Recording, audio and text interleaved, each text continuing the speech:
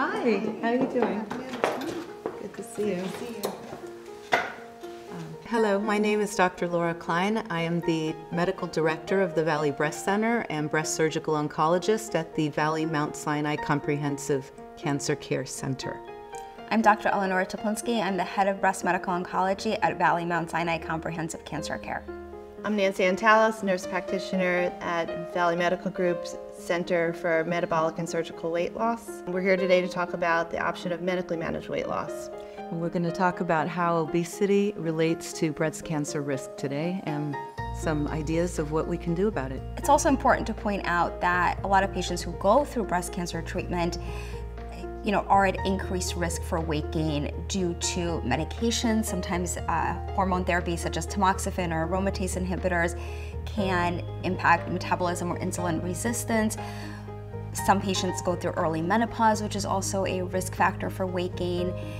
And because of these medications and because of the side effects that they experience, sometimes they are unable to lose weight with diet and exercise alone, and that's why medical weight loss may be an option. Nancy, can you talk about that a little bit?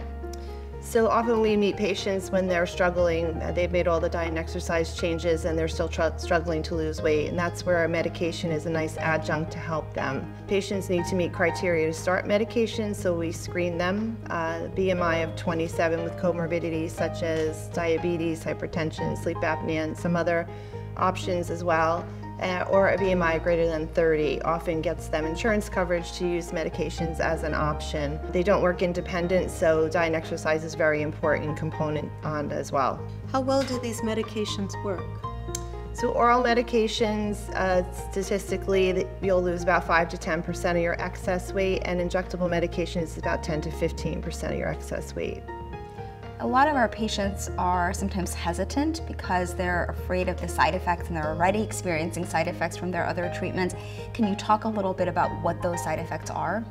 Most often side effects are nausea, vomiting, diarrhea. Constipation is an issue as well.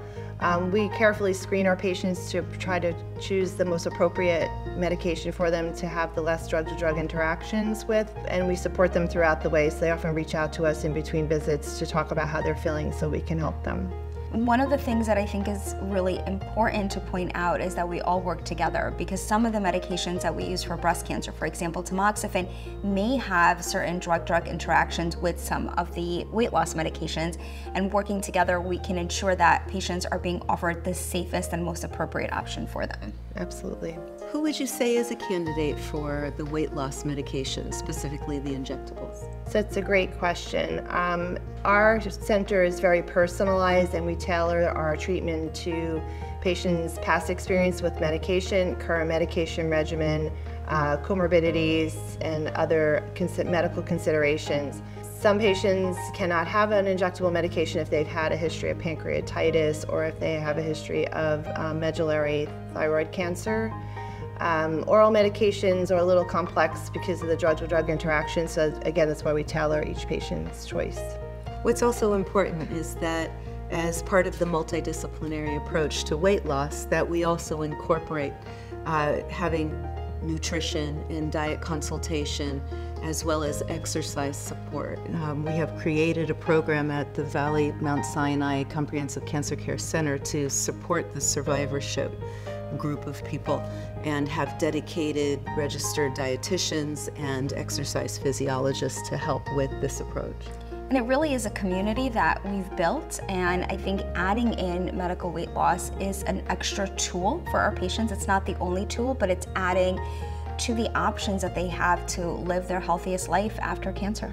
Yeah, I really believe that this is going to be a very powerful part of what we have to offer to the patients. And where can patients go to find more information and see if they're eligible?